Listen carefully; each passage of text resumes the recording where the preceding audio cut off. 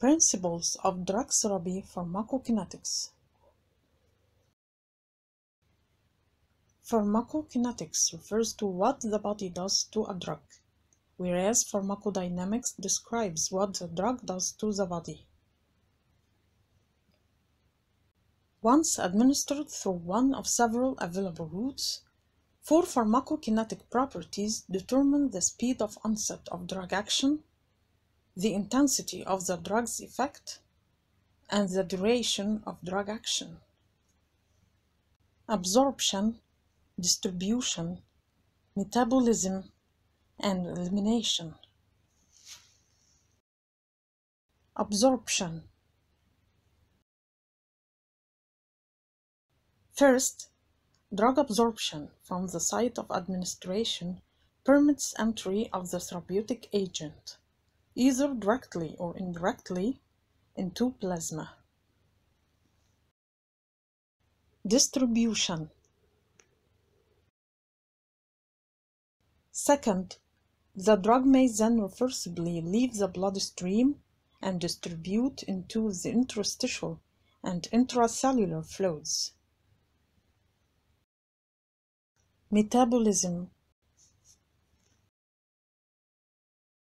Third, the drug may be biotransformed by metabolism by the liver or other tissues.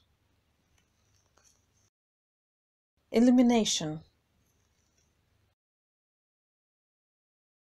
Finally, the drug and its metabolites are eliminated from the body in urine, bile, or feces. Pharmacokinetic parameters allow the clinician to design and optimize treatment regimens, including decisions as to the route of administration for a specific drug, the amount and frequency of each dose, and the duration of treatment. Routes of drug administration. The route of administration is determined primarily by the properties of the drug, for example, water or lipid solubility, ionization, and by the therapeutic objectives, for example, the desirability of a rapid onset of action, the need for long-term treatment, or restriction of delivery to a local site.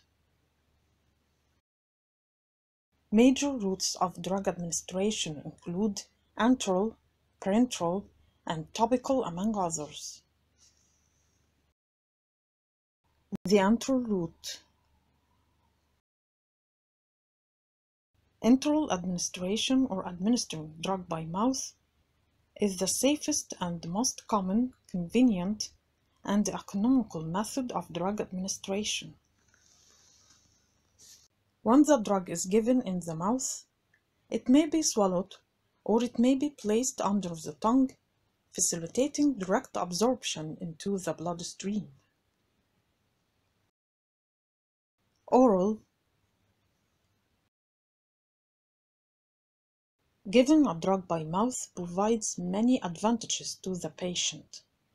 Oral drugs are easily self-administered and, compared to drugs given parenterally, have a low risk of systemic infections that could complicate treatment.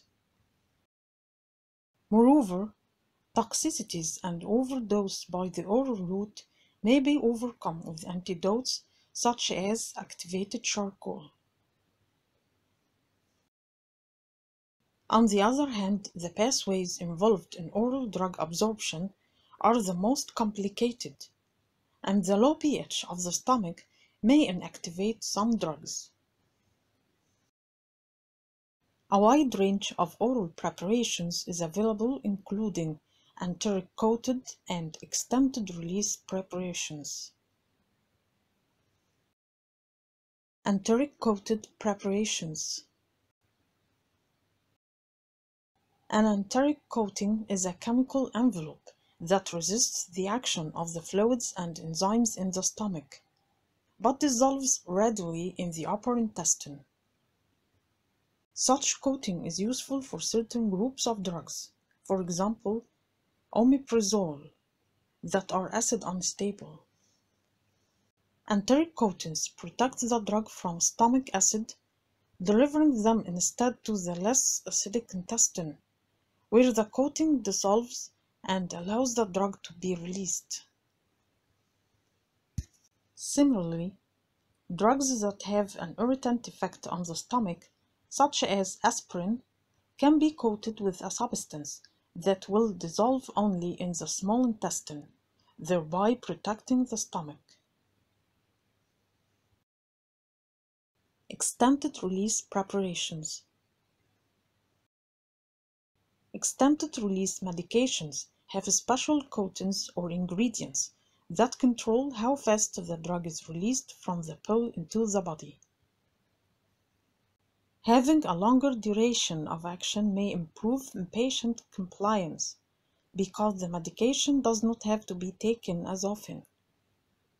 Additionally, extended-release dosage forms may maintain concentrations within an acceptable therapeutic range over a long period of time, as opposed to immediate-release dosage forms, which may result in larger peaks and troughs in plasma concentrations. These extended-release formulations are advantageous for drugs with short half-lives. For example, the half-life of morphine is 2 to 4 hours in adults. Oral morphine must be administered 6 times in 24 hours to obtain a continuous analgesic effect. However, only 2 doses are needed when controlled-release tablets are used. Sublingual. Placement under the tongue allows a drug to diffuse into the capillary network and therefore to enter the systemic circulation directly. Sublingual administration of an agent has several advantages, including rapid absorption, convenience of administration, low incidence of infection, bypass of the harsh gastrointestinal environment, and avoidance of first-pass metabolism. The drug is absorbed into the superior vena cava. The buccal route between cheek and gum is similar to the sublingual route.